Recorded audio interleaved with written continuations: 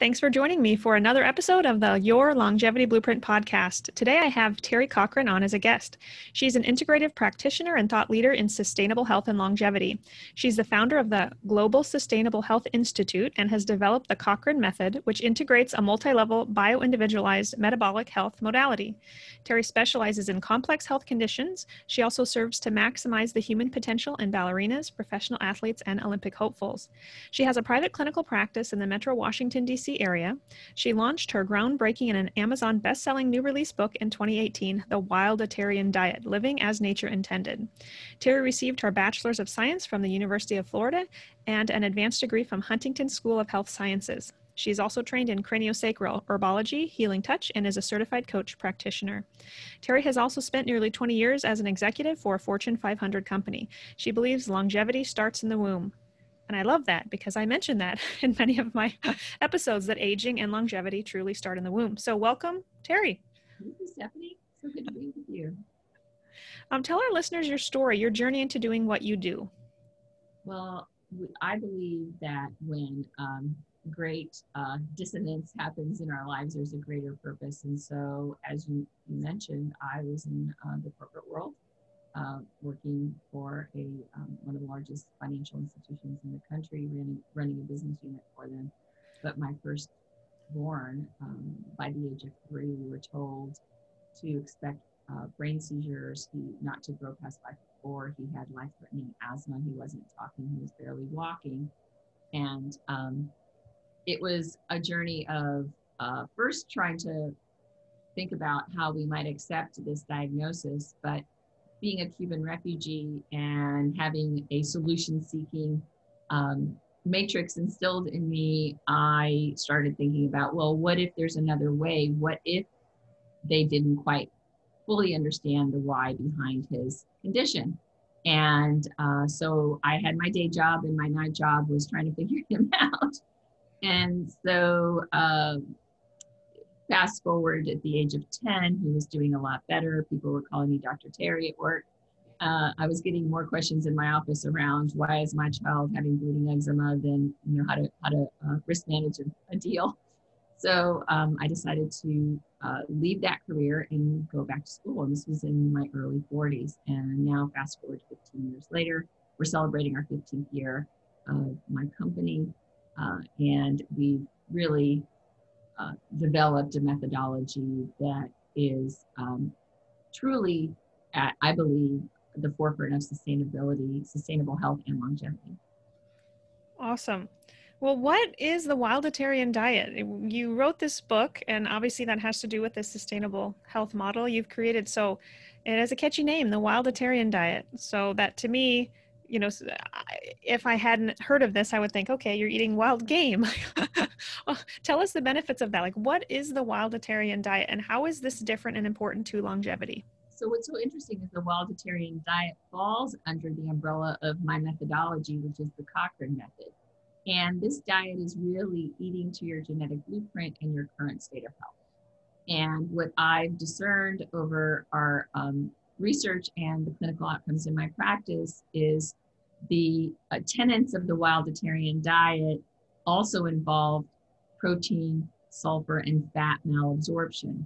And the underlying or the underpinning beneath that is that in the protein scenario, we have found, and the clinical research proves it, and so do our clinical outcomes, that due to the crowding conditions within which we raise our animals, chicken being the most affected, is that the crowding conditions is now creating an environment for truncated protein structures to be created in the tissue of these animals. And these truncated protein structures, by the name of amyloids, are indigestible in our body. And studies from Cambridge in Japan show that they are responsible for contributing to over 80% of what's going on in our country from an autoimmune perspective, kidney disease, cancer, infertility.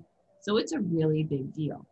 And we found that when we go to wild game or wild fish and shellfish or non-mycotoxic legumes and vegetables and fruits, then we can really help mitigate the reactivation of pathogenic loads. And so what we found through our practice is that, and also in the clinical literature, is that these amyloids were actually reactivating viruses and building biofilm. And biofilm is that which protects many of our pathogens such as candida and strep and staph and even the spirochete of Lyme.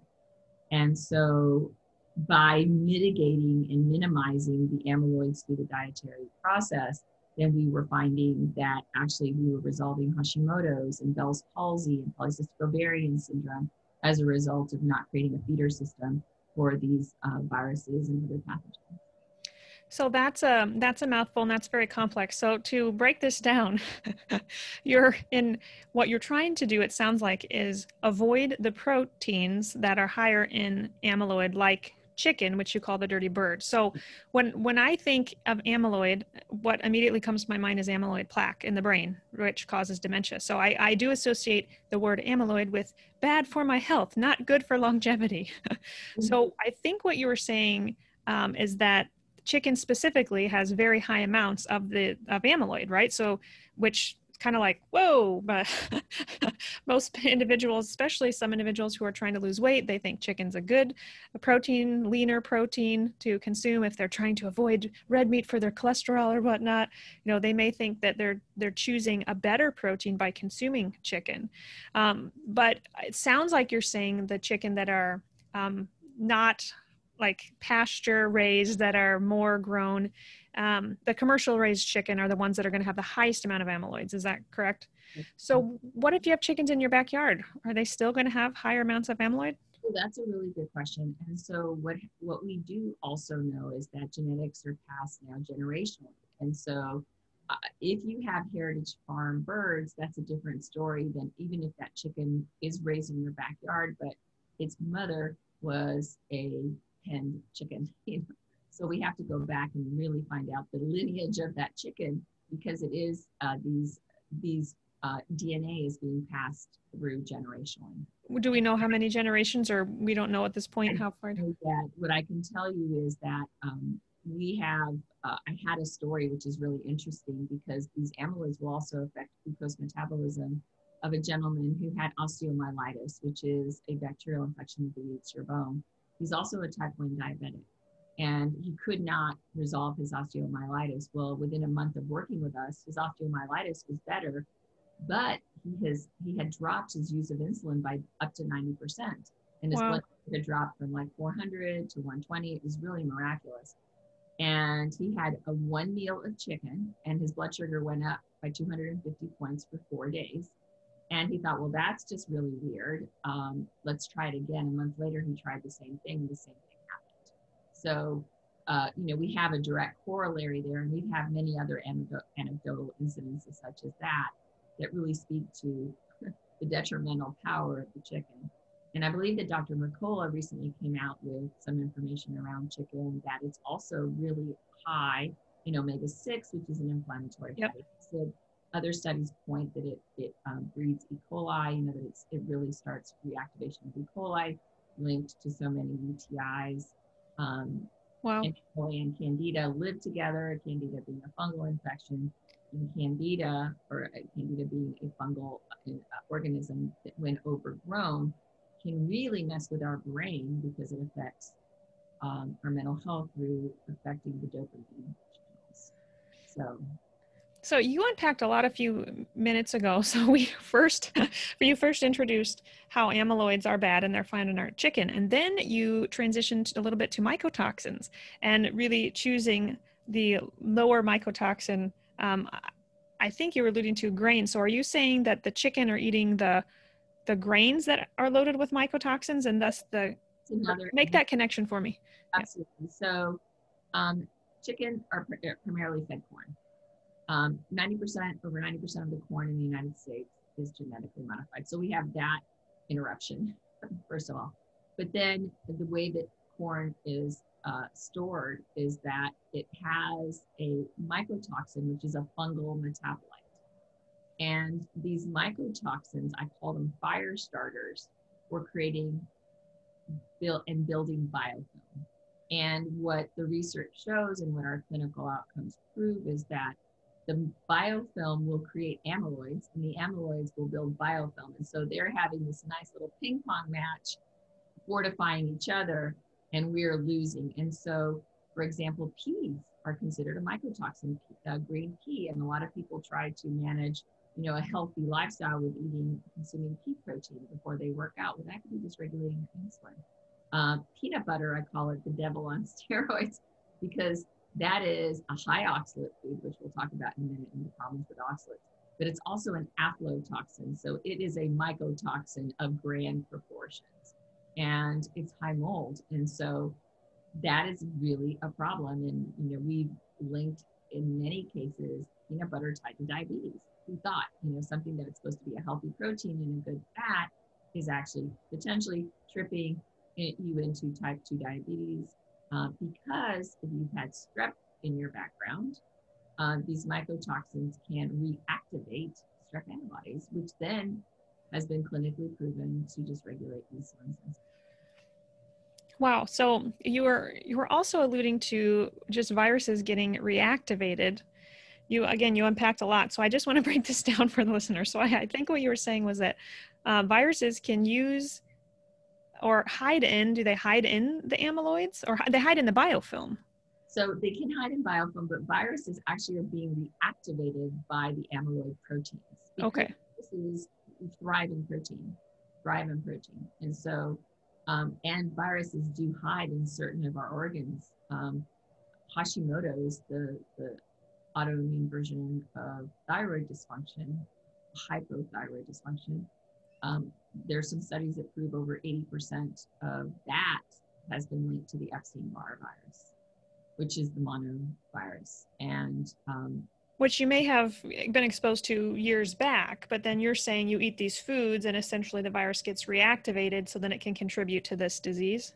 Absolutely. And it just, what I found personally, and it was really interesting, Stephanie, as I was writing the book, all of a sudden I went from being completely healthy to non-functioning overnight.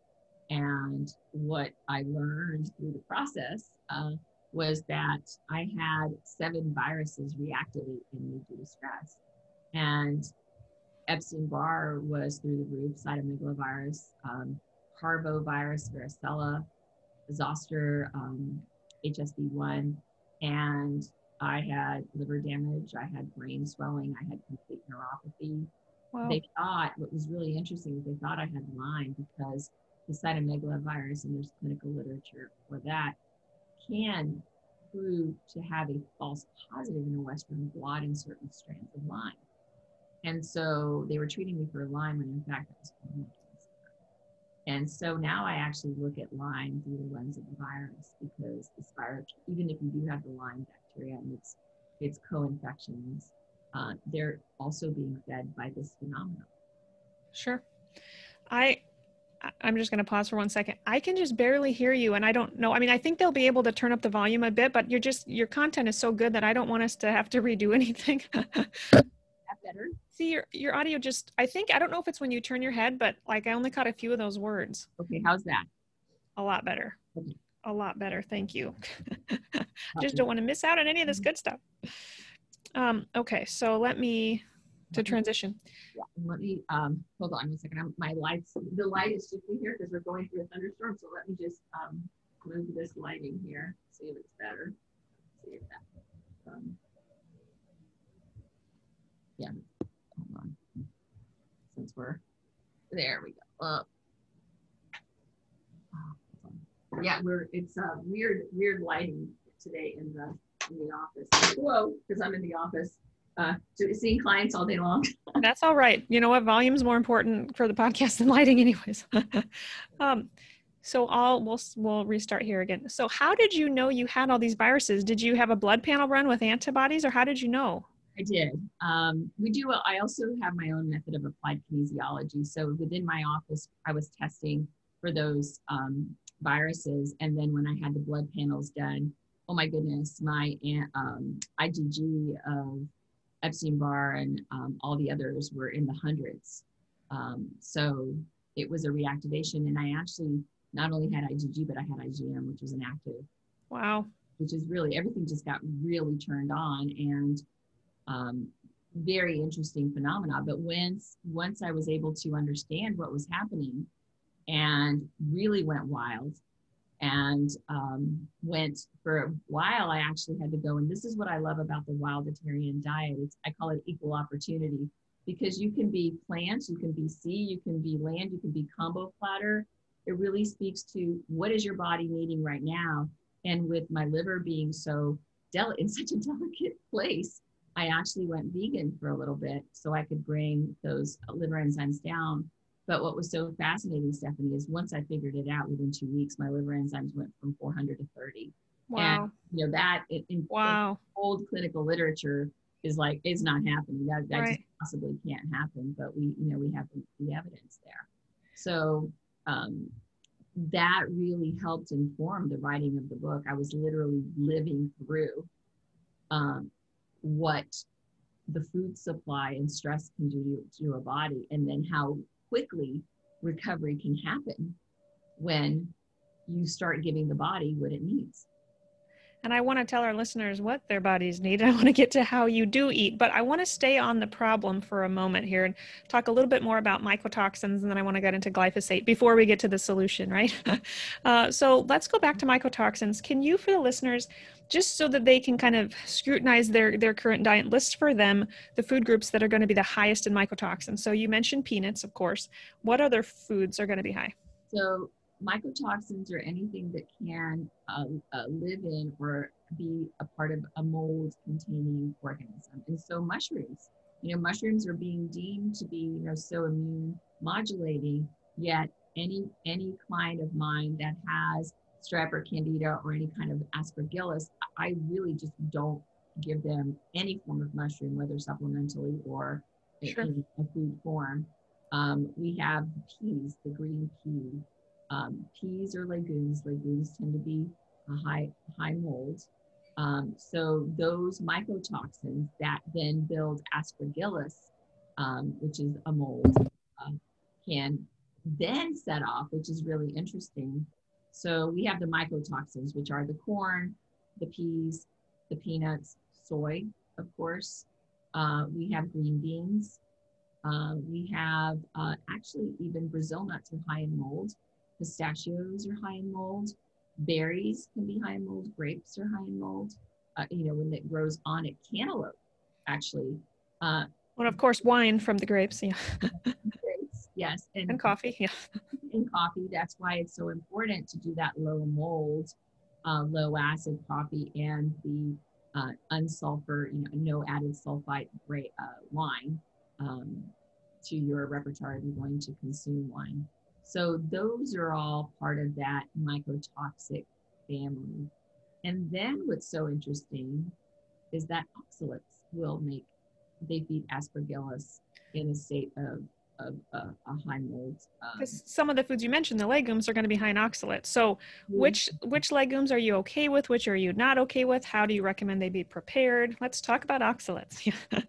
What's really interesting, and we may want to then move into the why the oxalates are problematic right now. But before we do that, oxalates are contained in really healthy foods such as almonds and black beans and spinach and Swiss chard and berries.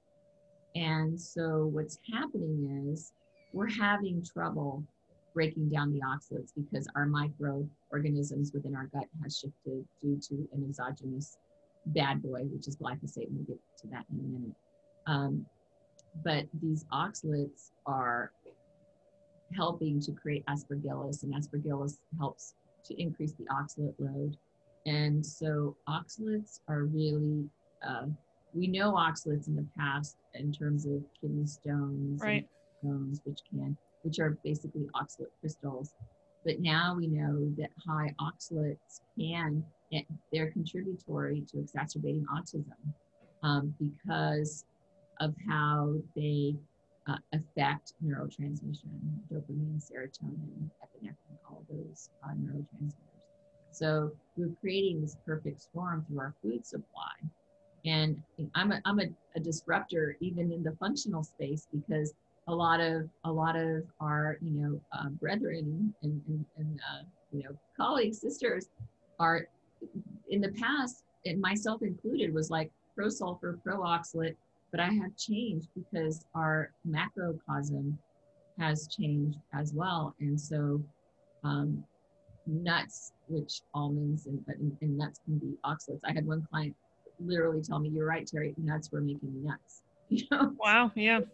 They were really facilitating a disruption in her biology.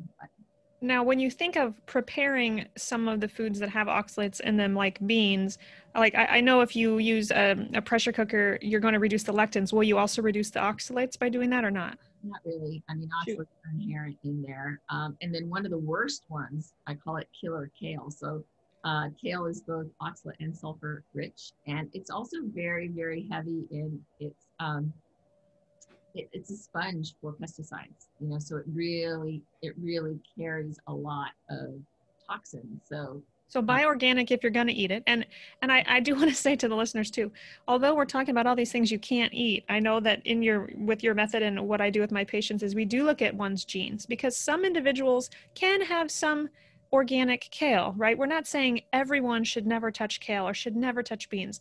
I believe that's not what you're saying. We very much need to focus on one's, I treat the biochemical individuality of that patient. And so I have had kidney stones, so I have looked into if I have genes that can increase the predisposition to making kidney stones. And so there are 4 different genes I look at with my patients to see if they're at increased risk. And so some of those individuals, yes, of course, need to be on a lower kale or lower oxalate diet, but not everyone needs to be.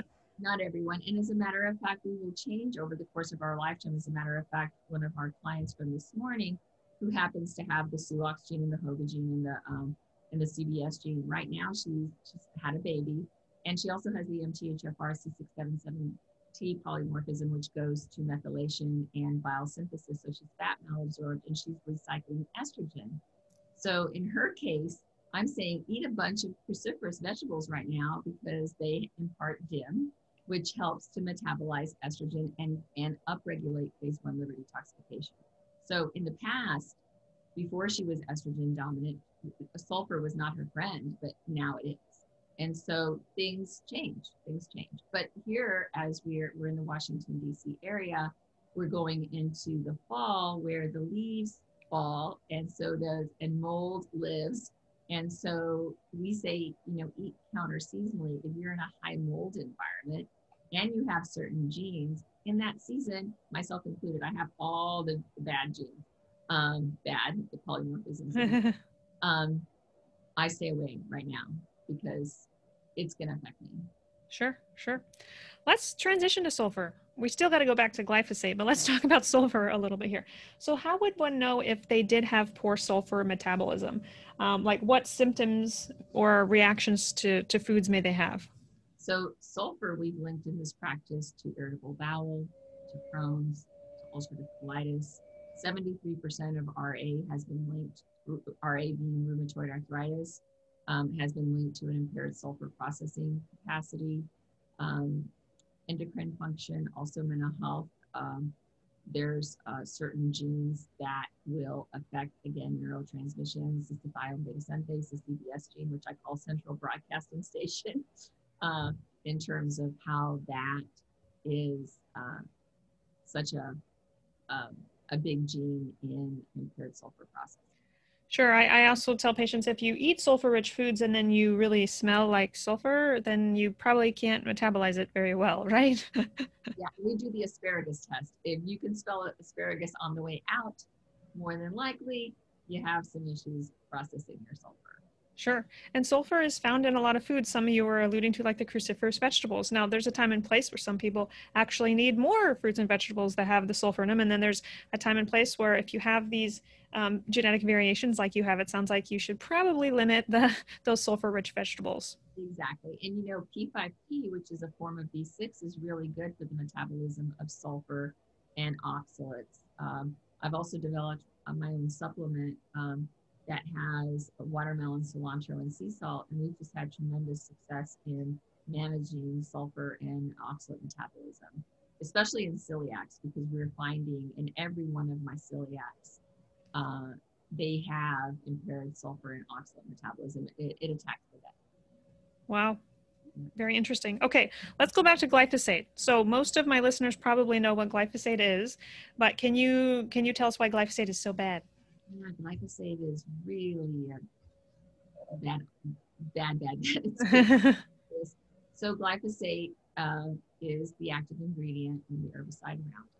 And the brilliant work of Dr. Stephanie Seneff, a biochemist at MIT, has proven that glyphosate is an imposter. It becomes an analog to glycine. And glycine is an amino acid so important in the making of hydrochloric acid, which is super important in how we break down protein and how that hydrochloric acid unlocks the enzymes secreted by the pancreas, all of our pepsin and trypsin and peptidase and so forth.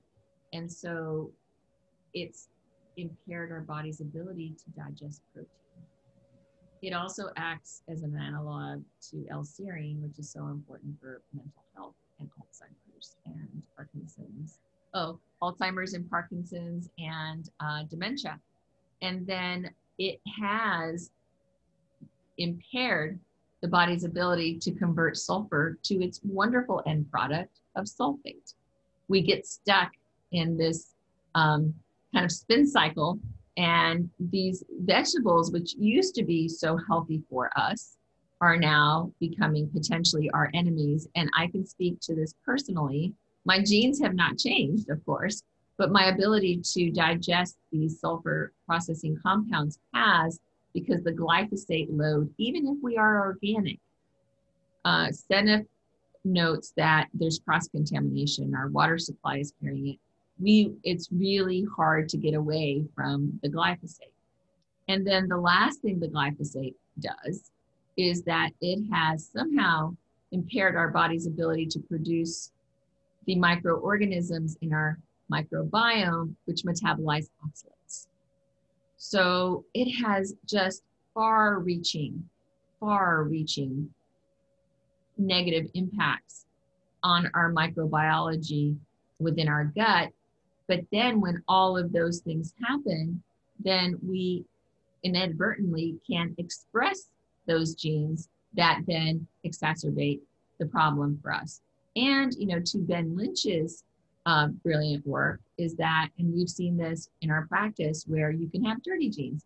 So even though you may not exhibit the gene polymorphism, you're acting like you do.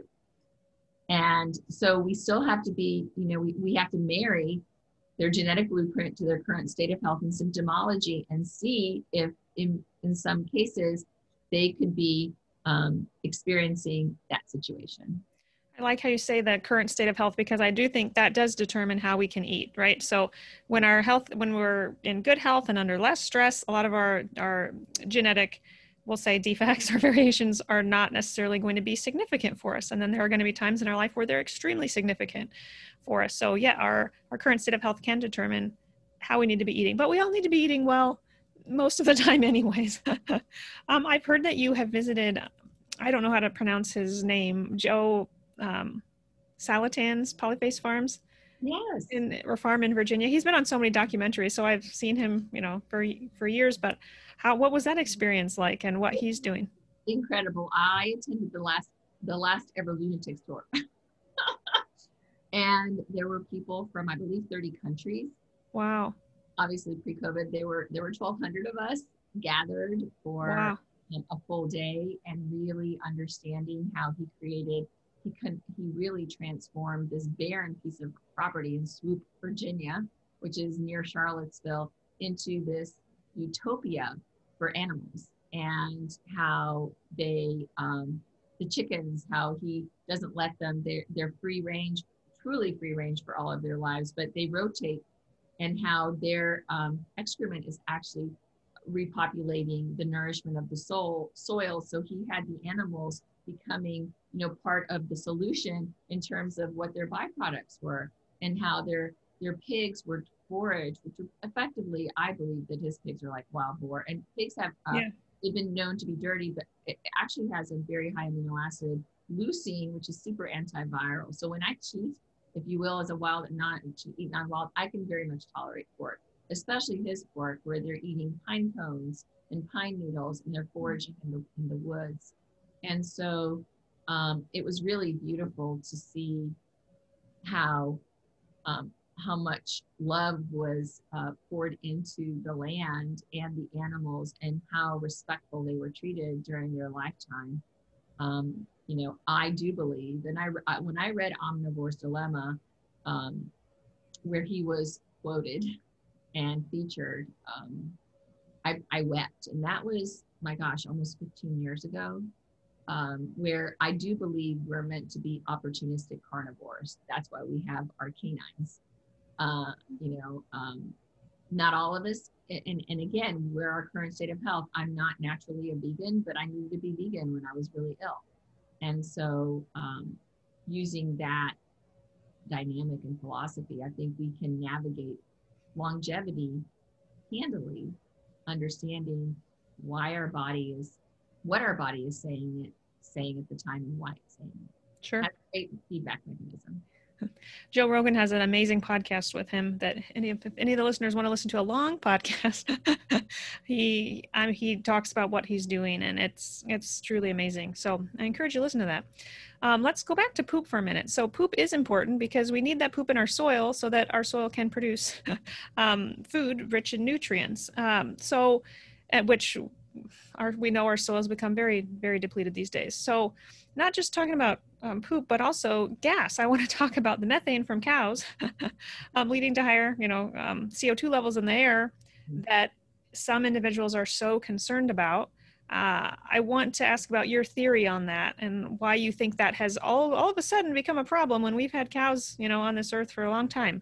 Yeah, so I do believe that, there has been a significant change, and it's because cows are herbivores. They're meant to feed on grass. They're not meant to feed on corn.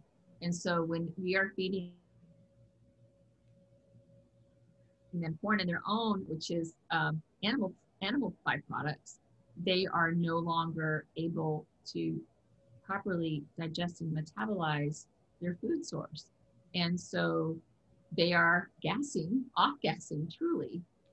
Think about when we can't digest something, we have flatulence. People think that they're supposed to flatulate daily. Well, I can tell you, if you're really poop talks, I say, let's talk poop and let poop talk to you. Your stool should be a certain color, a certain consistency. It should not have a massive odor. If you have gas, it should not be odoriferous. Mm-hmm. And really shouldn't be gassing. Otherwise, you're having some level of indigestion and fermentation, potentially putrefaction. So my personal theory, albeit not yet proven, is that we have really done a number on our animals in the way that we treat and feed them, in a way that is so contributing to the carbon footprint. Sure. All right. Let's go back to the Cochrane method. So what is the Cochrane method? So the Cochrane method is a bioindividual methodology rooted in biochemistry, in quantum biology, in biophysics, in musculoskeletal, in nutrition. And I use my adapted form of applied kinesiology to allow the body to inform the practitioner as to what exactly is going on. And what I love about this methodology, it's in real time. And I have a naturopathic doctor that works with us, and we work very collaboratively with doctors across the country, actually. And, when we collaborate with them and we do the saliva, the blood, the stool, all the bells and whistles, in many cases, if not in all cases, the muscle testing is corroborated by the other testing. And what the Cochrane method seeks to do is to look to a footprint of genetic possibility. And then the four portals of environment, which is food and toxins and heavy metals, food being the big one, pathogenic load, which are the viruses, not just IgM, real virus, that is, I got a new viral infection, but the reactivation of viruses, the overgrowth of bacteria, fungi, parasites. We have the emotional piece, which that's the fat piece of the third tenet of Wildatarianism, where we know that when we secrete epinephrine, also known as adrenaline, it literally in our biology, microbiology, will increase the pathogenicity of our organisms, making them bullies. It increases fat metabolism impairment. It leaks the gut. It just has a lot of deleterious effects. So the emotional piece is a big piece. And one of the things that didn't make the book, which is we now know that there's a human biofield, which is a field of information that lives outside of us. That's been proven by a biophysicist, and NIH has done many studies on that, on how our energy really impacts our DNA expression, and what our thoughts are so powerful. And then the last thing is a physical impact. If you are hit, if you are injured, if there's trauma to the body, it can elicit a cascade of changes. Sure. You have just launched the Global Sustainable Health Institute. So tell us what that is. Well, I'm really proud of that because for many years I've been asked, Teri, what are you an expert in? And we're like, well, am I an expert in autoimmunity? Am I an expert in Lyme? Am I an expert in Hashimoto's or fertility or mental health? And really what we realize is that we are an expert in body because you can't separate one from the other. And for many years, I've been asked by practitioners of all kinds, MDs, NDs, ODs, chiropractors, you name it, to shadow my practice because it's a pioneering work. The results prove it. And so I finally decided, and it was really interesting. It was before the novel season came into being, but right before that happened, I was nudged to really teach my methodology. And so the Global Sustainable Health Institute is a platform from one-to-one and on clinical practice to one-to-many, where the Cochrane method will be taught. We're right now in the early stages of partnering with a wonderful human out of Canada, where we're going to teach Lyme through the lens of the Cochrane method and we're putting a practitioner model together. And then it's really taking and scaling this Wildatarian approach to institutions that, now more than ever, immunity is the thing, immunity and longevity is the long game. If we do a short-term approach to food and how we live our lives, it's short-term in its results as well. So we have to seek to be sustainable in our health. And as you stated earlier, and we're completely aligned, as longevity starts in the womb. And we have seen this through the babies that we've taken through our process for a decade or more. And women that have been told forget it, you're infertile and you will never have a child.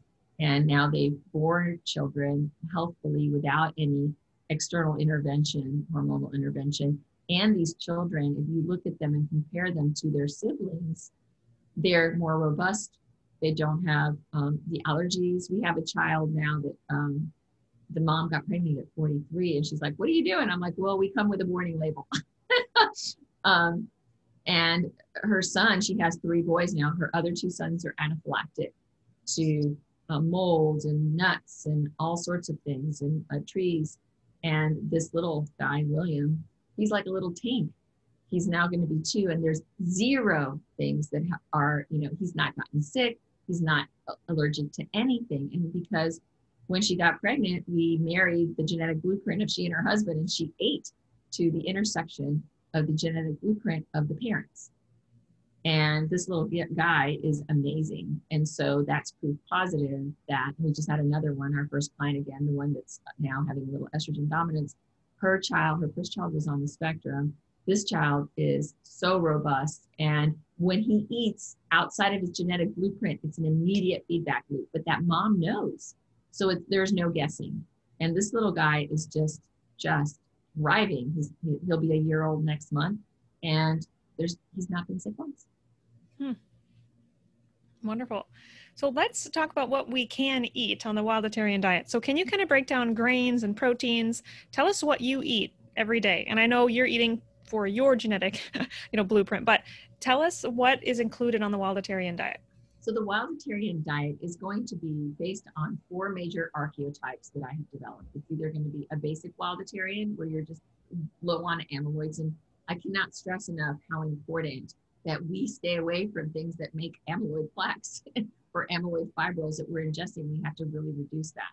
You can be a low sulfur Wildatarian, which is what I am. So you're going to avoid those cruciferous vegetables and a lot of egg yolk. That also is sulfuric in garlic and onion. I can do cooked garlic and onion. And I can do broccoli and cauliflower as well, but I'm not going to do them every day. And I'm certainly not going to juice with kale, because I've tried that before and I've literally gotten sick. And then there's a low fat Wildatarian, which is if you have certain genetic predispositions where you're not breaking down fats, then anything that's high fat, such as even salmon, can really clog up the works from a hormonal perspective, from a neurotransmitter perspective, from a gut perspective. So we're going to go lower fat. And then there's a low fat, low sulfur Wildatarian, which you're going to incorporate that. And then we have a little tail, which is the low oxalate. So what do I eat? Well, this morning I had a smoothie that was made with avocado and mango and some fish collagen. And for lunch, I'm going to have bison with fresh lettuce and heirloom tomatoes. Last night I had lamb with some carrots and some roasted potatoes. I went out to dinner, but that was at the restaurant and it was available and it was completely wild.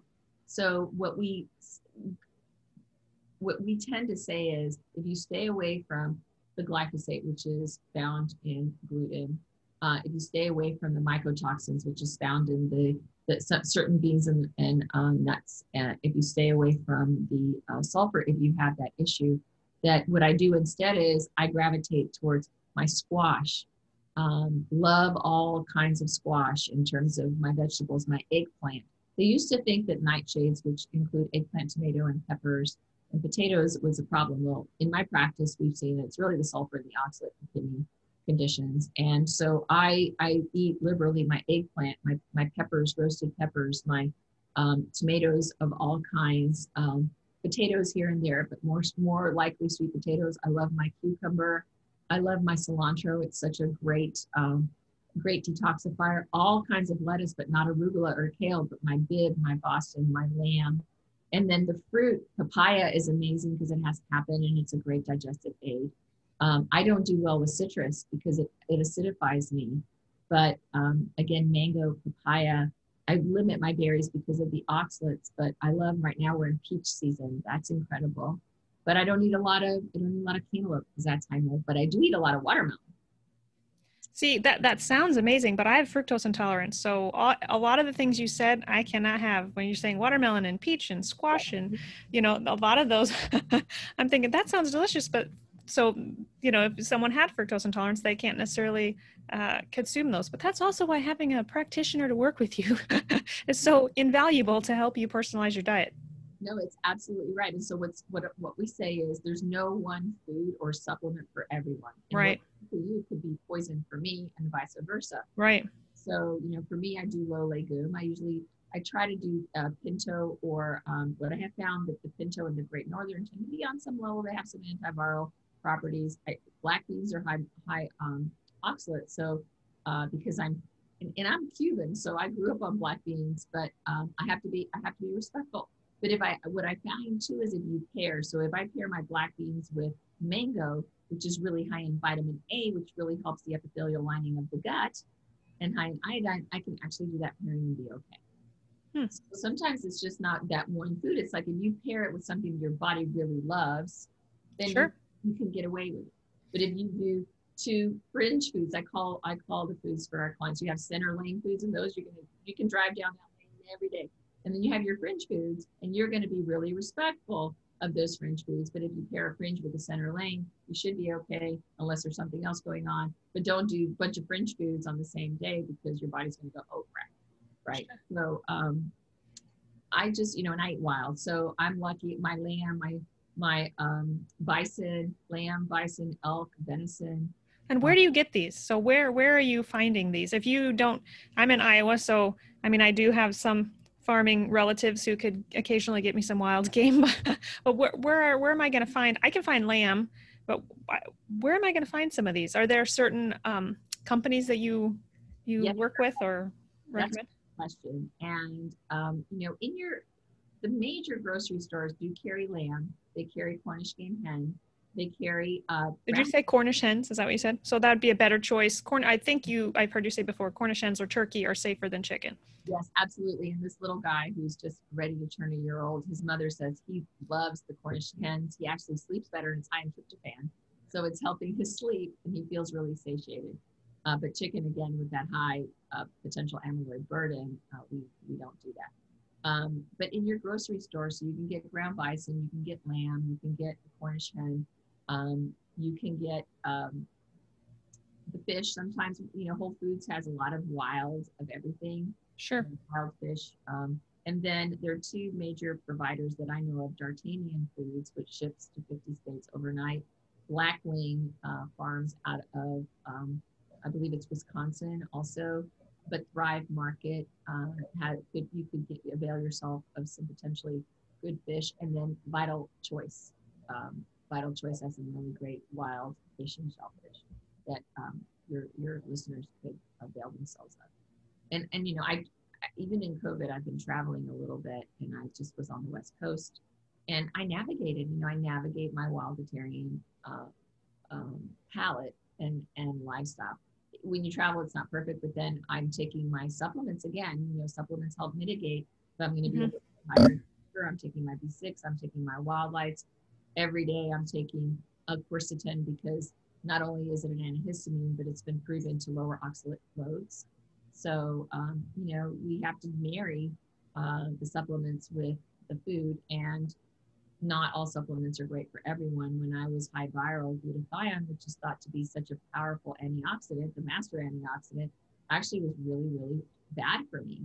I took one dose of glutathione. I thought I'd been shocked by, electrical system. It really affected my neurology. Now I can take glutathione, and glutathione, it has been touted to be, really great. It has some viral mitigating properties. So I take it now regularly. My body couldn't handle it then, but it can handle it now. And so again, to your listeners, as we become sustainable in our health profile, there's a lot more that we can do, and we can dance with a bounty of foods that that we may not have been able to touch before. Sure. Well, I'm happy to hear that you are back to health. I want to hear about your son, though. So how is your son? Oh, he just moved to Richmond, Virginia. He just started working for me. Of course, I'm really proud of him. So my son, he's 26 now. He has no residue of asthma. He's robust. He ended up being a gold medalist in Junior Olympics with karate. He grew to 5'11". He was, really an academic and a singer, songwriter, athlete. So he's done, extremely well. And what's so beautiful, Stephanie, is that he's so tuned into his body. When he comes in and he sees my natural practice, because I'm his mom, to our practice, they have roundly given me feedback on, boy, he really knows his stuff. He really knows his body. And, he's not taken a course in it, but he's just he's lived it. And so that's one of the things that we seek to do in our practice. And I believe we have succeeded, is we are educators, and we educate our clients so they are empowered and informed, and they understand why. And they can pull themselves off the ledge in most cases because they're like, oh yeah, now I know if I ate that, I felt terrible. And it's not so, there's not so much static in the body that they're completely confused. Great to hear. Great to hear. Well, tell us where listeners can connect with you.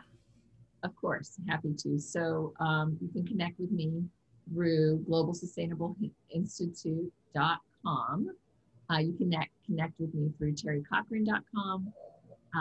And of course, my book is on Amazon. And we have a private practice here in the DC area. We have the Wildatarian book and the Heal and Seal program. We have many programs on our website if you can't come see us. We have a detox program. We have a meal prep program. We have the more kind of the signature program of the Wildatarian Diet, which is the Heal and Seal. If we can heal and seal our gut, I say we can eat rocks. It's a metaphor, but it's true. You know, we can really be robust in our gut biome and its integrity. Then we have a much broader place from which to support our nourishment. So, and I'm all over social media. So I will put a plug in for your book there. Also, it does include several recipes. So if you're kind of wondering, how am I going to, cook some of these foods, you do have recipes included in your book, which is great. Very helpful. Well, thank you so much for coming on the show today and shedding light on something I had a lot of curiosity about. I'm happy you got to clarify some of my questions today, and I won't probably be eating chicken for a while. But thank you so much for talking about oxalates and sulfur and glyphosate and amyloids, things that many of my listeners probably didn't know much about. So we appreciate your time. Thanks for coming on the show. Of course, my great pleasure.